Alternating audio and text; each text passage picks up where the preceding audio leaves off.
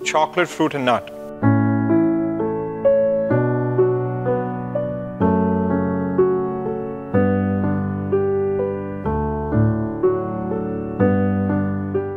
Welcome to Sanjeev Kapoor's Khazana. This is Chef Anil Rohira. Today I'm going to share with you one of my most profound and favorite recipes. I probably think you're expecting something really big and elaborate and fancy, but let me tell you, this is something so very simple, but yet so very delicious. It's very, very simple. By the time we're done, you're going to tell me, Chef, there was nothing to it, but believe me, once you indulge, you'll know what I'm talking about. So the recipe I'm talking about is chocolate, fruit and nut. We have melted and tempered milk chocolate, 38%, lightly roasted pistachios, raisins, cranberries, candied orange peel, dried apricots, and almonds. Now, this recipe is so very versatile, you can select and bring together an assortment of dried fruits and nuts of your choice. This recipe is not just delicious, it's nutritious as well. So what we are going to do is take your chocolate at about 28 degrees Celsius. We're going to pipe it into a little disc. Now this can be an excellent exercise for your family, with your kids. I have done this at home with my girls and they've enjoyed making this. So in order to make sure that you get all your chocolate discs right and garnish them with different fruits and nuts of different flavor profiles and colors, because it looks really very attractive when all this comes together in a small little disc of chocolate.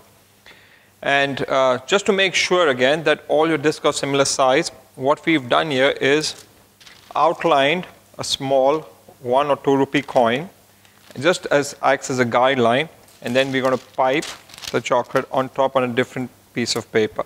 Once you're done piping this, you can take this out and use this as a template for your next application. Now, what determines the selection of the fruits and nuts?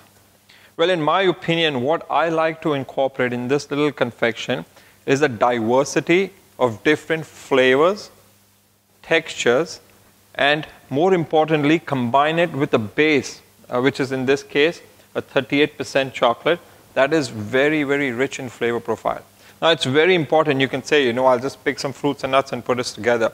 But to get the best results, select the best possible ingredients you can find.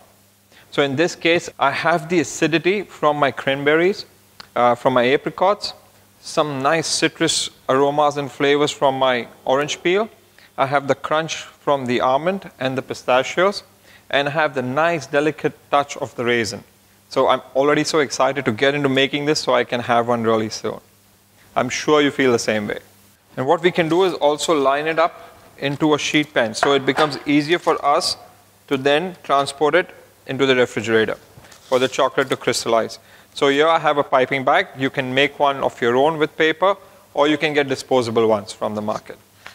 I'm going to take the milk chocolate, pour it into a piping bag. Make sure you seal it nice and tight. And we're just going to snap the edge off the bag. Make sure you don't snap off too much, because then the chocolate's flowing and you have very little control. It's best you snap a little bit, and then you can always come back and chop some more off if you like. So I start in the middle, pipe to the shape of the circle we have. 1, 2, 3,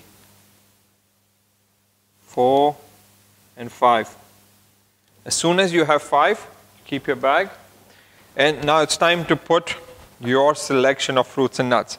So I'm going to start, and of course you can organize them or you can assemble them in probably the most attractive way you find fit. So I'm going to put my apricot, my orange, and here we go. It's very important that you work in a nicely ventilated, cool air room. If it's very hot, the chocolate will not crystallize. And there's room for almonds. Now this is a really good exercise with kids. I mean, if it's holiday season, if it's an occasion, if it's a time to give somebody a gift, there's nothing better than homemade chocolate, and of the highest quality, mind you. That's very important. You're selecting the best ingredients, the best available fruits and nuts, so you have a nice variety of textures, flavors, appearance is great, and different dimensions and depth when it comes to looking at it visually. We can continue in this fashion, and we can make as many as you like. But believe me, I can't make as much as I like to eat. So I'm sure you'll enjoy it as well.